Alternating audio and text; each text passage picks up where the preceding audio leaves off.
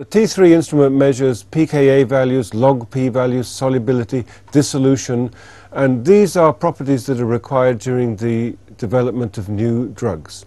And in two different areas of drug development. Number one, in drug discovery, where they may be looking at lots of different structures to see which has the optimum properties, maybe which one's going to be best absorbed, which one's going to be excreted best. They have to test many structures at an early stage of drug development.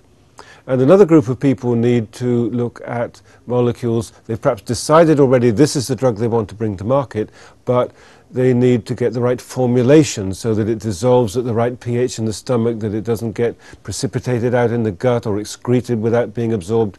A lot of chemistry goes on here. And who does this work? Well, it's pharmaceutical companies mainly who do this research, and it's done in many countries, UK of course, and the United States, but also Germany, other European countries, India, Japan, China.